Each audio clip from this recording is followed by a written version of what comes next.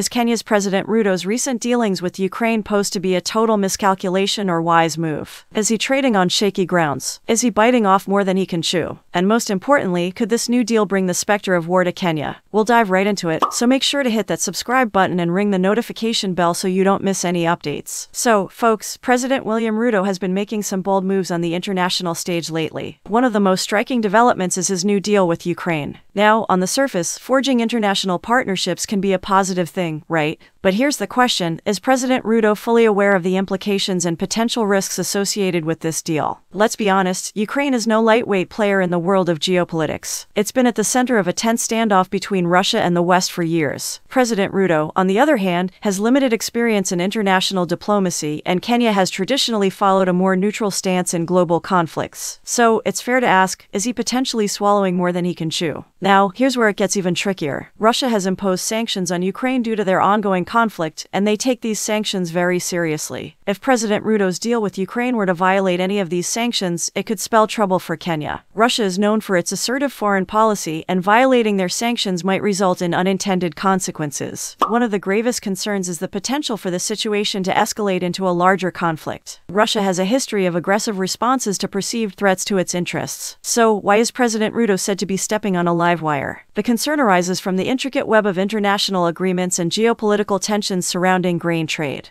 Notably, Putin's Russia refused to renew the grain agreement with Ukraine when it expired in July, citing the alleged unfulfillment of a parallel deal that promised to remove obstacles to Russian exports of food and fertilizer. Moscow contended that shipping and insurance restrictions hampered its agricultural trade, despite record wheat shipments in the past year. This grain agreement, officially known as the United Nations Convention on the Law of the Sea, holds paramount importance for global trade. It governs various aspects, including navigation, fisheries, and resource exploitation in the Black Sea region. The Black Sea serves as a vital transportation corridor connecting Europe to the Middle East, facilitating the movement of goods and resources. So, why does the Black Sea deal matter to global trade? The answer lies in the Black Sea's role as a crucial link in connecting landlocked nations to global markets. Countries like Ukraine heavily rely on the Black Sea for the export of vital agricultural products, including grains and oilseeds. Moreover, the region serves as a conduit for energy resources such as oil and natural gas, which are transported to various parts of the world. The potential abolition of the Black Sea deal by Russia disrupt established norms and regulations governing maritime trade in the region, with far-reaching consequences for export and import activities. What about the initiative that moved millions of metric tons of Ukrainian agricultural exports via the Black Sea? This initiative, brokered by the United Nations and Turkey in July 2022, facilitated the movement of more than 32 million metric tons of Ukrainian agricultural exports through the Black Sea, with nearly 19 million metric tons destined for developing countries. It showcased the significance of the Black Sea in global trade.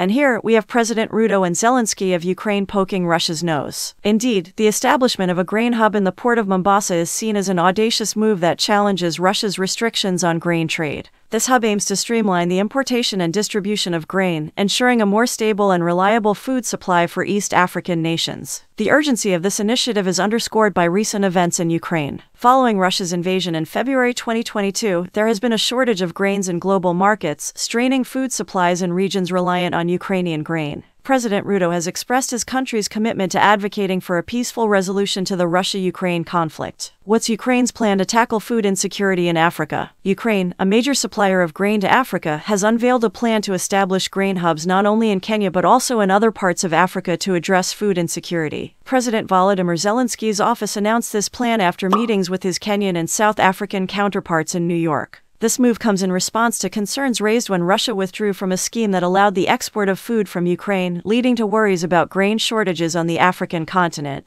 What consequences have arisen since Russia's invasion of Ukraine? Global grain prices have surged since Russia's invasion of Ukraine in February last year. This conflict has disrupted global grain markets, impacting the availability and affordability of grains worldwide. As President Ruto and President Zelensky navigate the complex terrain of international grain trade, they must tread carefully, considering the geopolitical implications and the urgent need to ensure food security in East Africa.